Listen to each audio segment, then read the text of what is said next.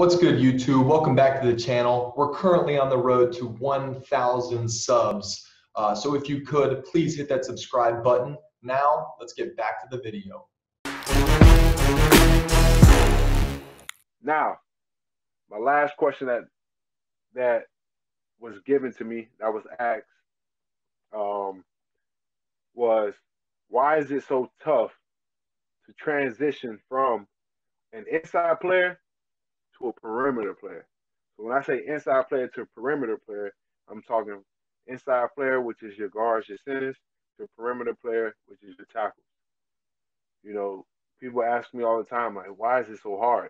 I even have some of the guys I train right now who sometimes are having that hard transition right there, you know. And to be honest, you know, I had to make that transition as well. You know, I was a guy who went from high school, college, always playing tackle, right? And then get into the NFL, I have to go to guard and center, right? So now, couple points that I have on that note. In this day and age, right now with the way football is going, offensive tackles are looked to be 6'5", 6'6", right, in that range, right? Long arms, long torso, you know, just a long body, right? And offensive guards and centers are looked to be between 6'2", 6'4", around that range, right? You might have some exceptions, which of course, you know, you'll have a few. But that right there are usually the measurements that some of these top colleges and the NFL are looking for. You know, tackles being 6'5", 6'6", centers and guards being at 6'2" to 6'4" range, right? That's the ideal measurement. Now, kind of going back to kind of piggybacking off of what I just said, most interior guys, they don't have the length to play offensive tackle, right? So sometimes it's not a tough transition because of just talent. A lot of times it's because you just don't have the length. You know, I'm a 6'3" offensive tackle in college, and it got away. You know, I got away with a lot because I had good feet. Now, when I move on to the NFL, that's not, you're rarely going to see that, right? You're rarely going to see that. And that's why the NFL and the top colleges, they look for guys with length because you're dealing with, you're pretty much on the island at tackle. You're on the island, you have no help most of the time, and you're dealing with these speed rushers. These guys who's running 4.3, 4.4, 4.5, right? You're dealing with these freaks.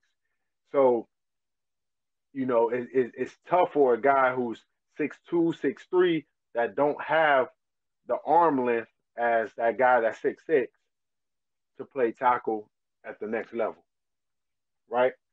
And to be honest, another reason is, you know, it's difficult to get an outside guy to transition inside.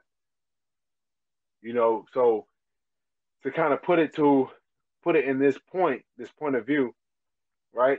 You might have a guy that's 6'5", 6'6", right? He's 6'5", 6'6".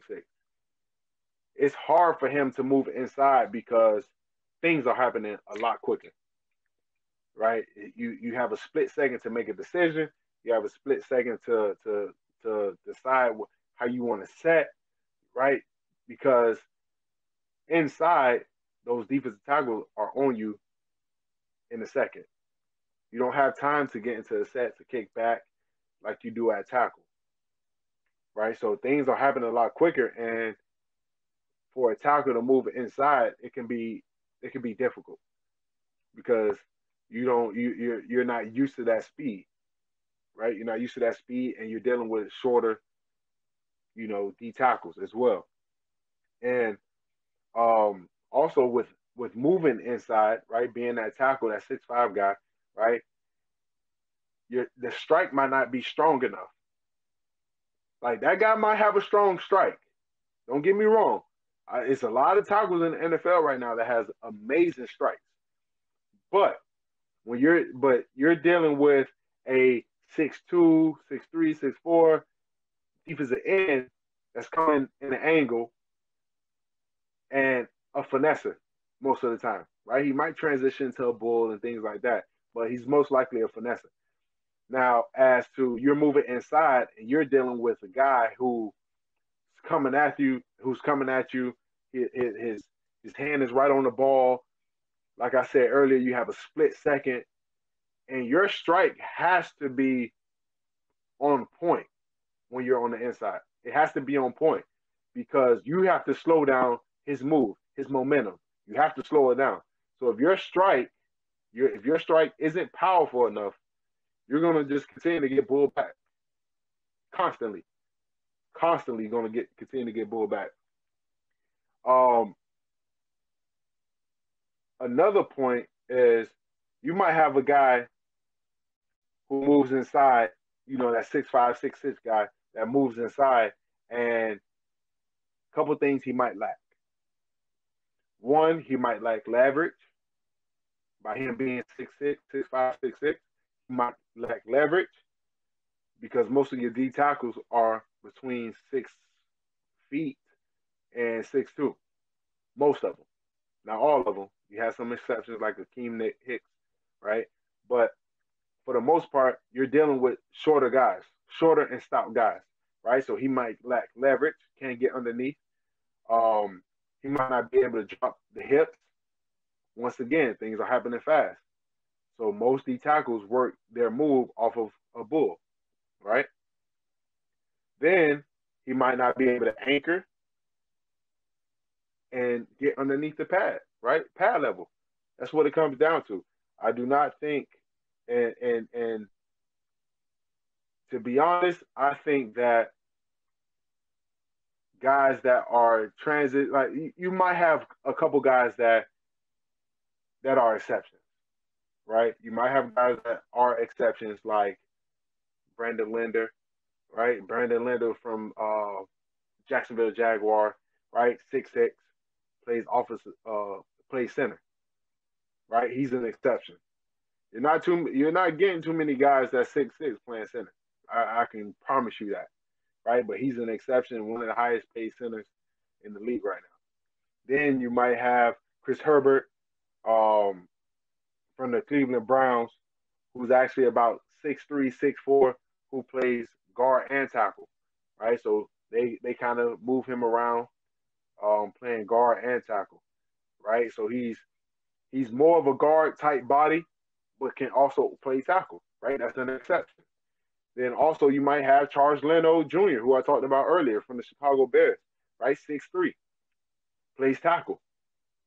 Why? Because his feet is impeccable. It's great. So this topic right here was definitely something that I wanted to get out there because I've always gotten questions about transitioning from one position to another. It's definitely tough.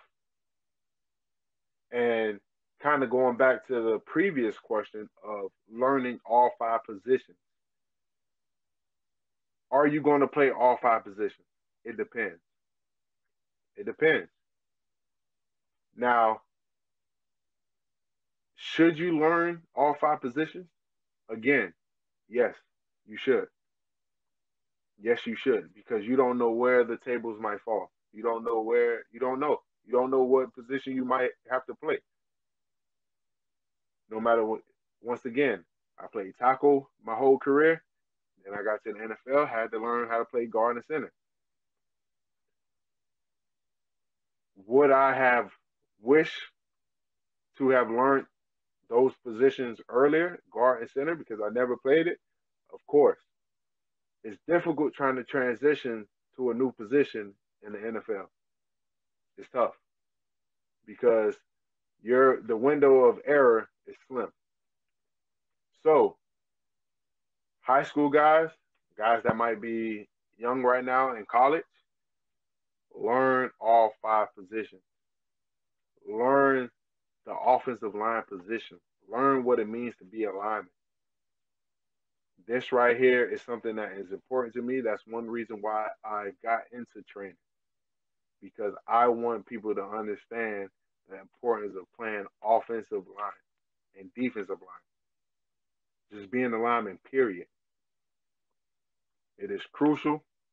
It's one of the most unique positions. It's, in my opinion, the best position in football. So take pride in what you do every single day. Appreciate you guys for listening. This is Torian Wilson with Craft and Lineman. We will see you guys next week.